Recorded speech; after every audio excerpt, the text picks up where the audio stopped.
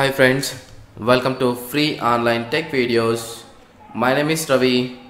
In this video session I am going to tell you that history command, history variables, environment variables, how you can configure your history so that you can capture everything from the users and you can store into the some files and reference as a central history command, and also how easily you can remember your commands. So that's what I'm going to tell you in this video session. So let's stay tuned until the end of this video so that you can understand better all the options and all the variables, how you can configure your history. So the history is the major thing on the Linux administration part. Every day of the administration life they use history command to check the last executed commands or what are the commands they executed, all this stuff. Okay, so the first of all, if you execute history command over here, so what it will do is that it will show you the history, how many commands you executed and which commands you executed, all the stuff.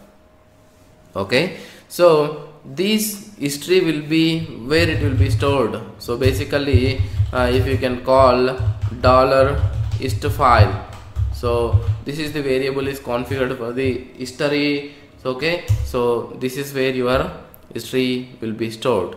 Okay, this is where your history has been stored. So if you can cat this file, you can see that all the commands, but you cannot see any sequence numbers over here.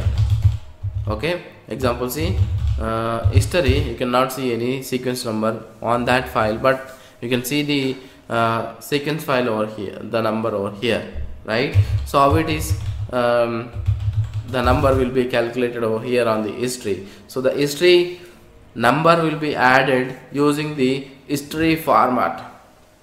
Okay, the history format, whatever you give, the history format or the history control variables. So if you configure such a way that so as of now my history does not have any date and time, all this stuff. So I want to add the history format would be a different one. So every time when I execute that history command, it should store its date and time with timestamp. Okay, history time format equal to, okay, so what I'm doing over here it is that within the quotation marks I am giving hours and I am giving the day. Okay, sorry, I am giving the exact hours and I say minutes and seconds. Okay, so what it will do, it should store the values as a history, okay, date and all the stuff in the history file. It should format it does not actually store into the history file, but whenever you come type history command, it format the date and time using the history. See this, now you can see that, right? So there, right? Okay, now you can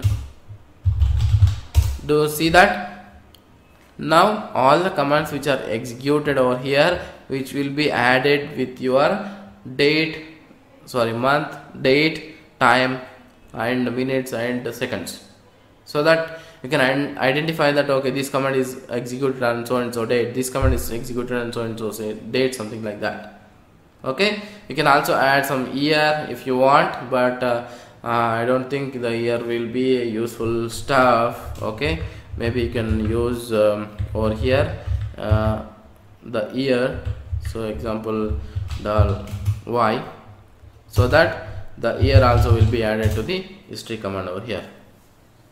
Okay, maybe we'll add full year because this will give a little bit more information to us. Okay, like this you can format the history. But example, I wanted to ignore something. Okay, history control, I wanted to ignore something. So whatever the commands, I execute few commands in regular way which is not make sense in storing into the history value something like clear command. Okay, I don't want this, so history ignore clear command. So whenever you type the clear command, so you are writing all the clear commands, and if you are doing the stuff like this, the clear command will be, see this, the clear command will be ignored. How many times you type the clear command will be ignored. It will not store that command into the history file or the history. So that, like that, if you want to ignore some of the commands, example say that ls command, cat command, something like that, so those are not very useful actually. So regular basis the administrators will run those commands. So storing those, the history file will increases, but not useful. So you may do some clear stuff so that you can ignore some history which is not to store on the history file. Okay, some of the values are is that some variable I am exporting over here, it is that history control. So history control is the option you can use something like I want to ignore the duplicates. Example say ignore dupes. So what it will do, that every time if you type the command again and again, okay, ls something like this, okay, so what it will do is that it will not store all these ls commands again and again. So the history control will take, whenever it write to the file, it says that ignore the duplicates. Okay, like that. Or you can also do something like I don't want to store some commands on the history. Okay, this is the top secret how you can do that. Okay, see this. So the top secret how you can do is that ignore space. So wherever the command you give the space, the command cannot be stored into the history. Example say space and type ls, or space I want to type something like tab command. Okay, now if you go to the history command and see that there is no commands, what, like that. So you can ignore some spaces, something like, so this history control you may not know by the other administrator, that while typing the commands if you give the space, so that will not store. So like that you can give the history control like ignore the space. So whatever the commands, if you want to run some secret commands that other administrators or other users they don't want to see my history, then you can see ignore space, then on the history control, then it will ignore. In sometimes if you want to erase the duplicates at the right away, history control, you can see over here it is that erase dubs, in the sense erase the duplicates and ignore spaces, in the sense do not store these values into the history control. Okay, you can do this values like this, so that what happens, whenever you enter some commands with the duplicate values, example say top, and again I am typing the top command, again I am typing ps command, something like this, again typing ps command, then if you go to the history command, so what happens, the top and ps commands are stored only one time, because what I said, erase the duplicate commands, okay, do not store, and I said ignore the spaces, and I said ignore the clear command.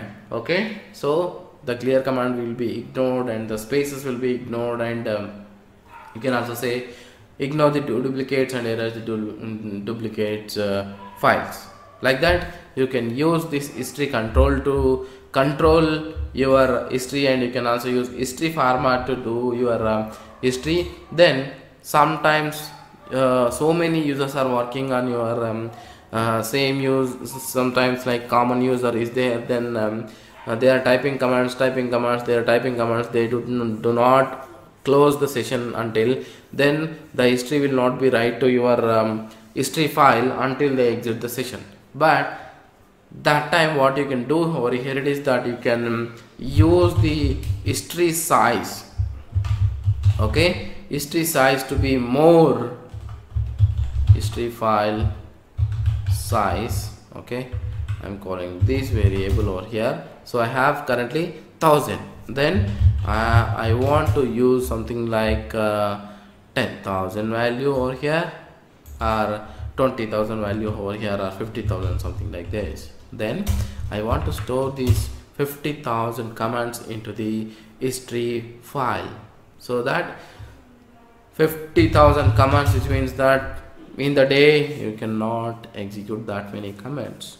So that is more than enough. History file size or history size, you can also use history size values over here equal to 50,000, something like this, and call this history size value over here, and you can see that how much value has been assigned.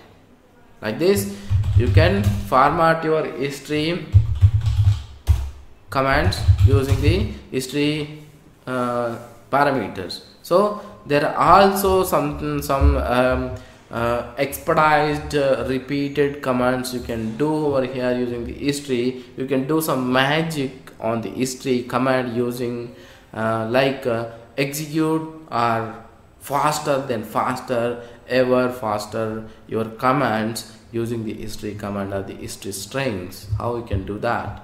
Example, say history you wanted to see top 30 commands only, then you can type history 30, then it will give only the 30 values of your last executed commands. Okay, if you want to, example, say I want to delete some history value in the some position. Example, say I executed some commands over here. This command I don't want it to show to anybody else. I want to delete that value only without clearing the history. Then I am clearing this history, deleting is history -d and provide that value. Okay, see this. Now again I am typing the history, so the command has been gone.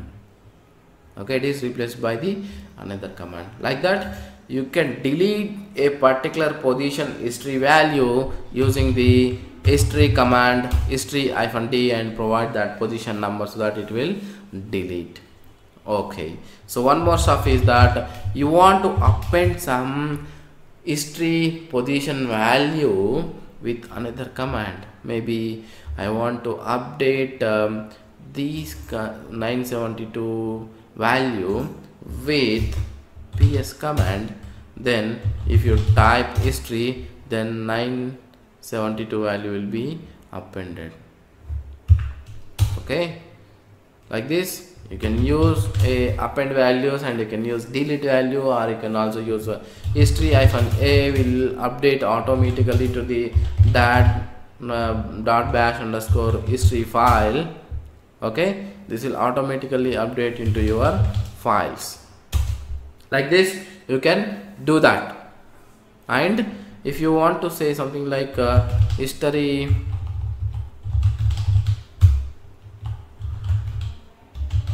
-r, what it will do, it will immediately change your history file. So you can see this. Okay, so like this you can use, or if you want to immediately write your history to the file right now. Example, say cat.bash_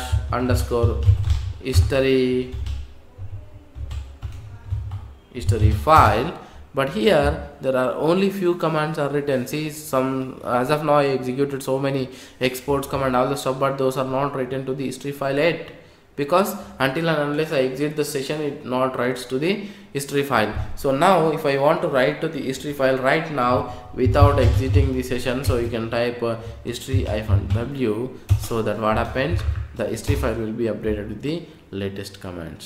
See this, all the latest commands will be appended to these values. Like that you can do history. And if you want to call some previous commands, example, say I remember this over here, something like this one, this command I wanted to call over here, then 1897 is that value of that command, then exclamatory, then provide that value over here, it will display the, so it will execute that command over here. Okay, our example, if you want to execute something like the bash file I wanted to show over here, 1939 command I wanted to execute, so that command will be, sorry, that command is overwritten, maybe the position value may be changed, 937 I wanted to use over here, exclamatory 937, so the 937 value will be executed. You can also execute the last command. If you want to repeat, you can use the exclamatory which will repeat your last command. Example, say I want to ls command to be executed and repeat that command doing exclamatory, so it will repeat your last command. Okay, so I want to repeat the only options, not the command. Okay, then what I am doing here is that example, say ping 8.8.8.8, so here over here which is pinging, then I want to call that 8.8 value over here without typing that values over here. Then how you can do that? Example, say trace route, then question mark, sorry, exclamatory dollar, that will call these 8.8 value over here. Enter. See this, trace route command is not found. Okay, or else you can also use something like ping exclamatory dollar, then so that it will pinging back again to the same IP address. Like that, you can use history command to enhance your skill set, or remember your commands quickly, or store the history for the future reference. Then whenever you forgot something like that, you can just type history command and you can see this history command values, so that would be more helpful to you. Thanks for watching. Stay tuned.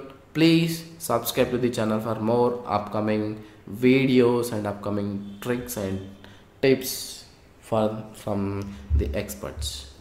Please follow us on social networking sites. If you have any technical related questions, you can ask.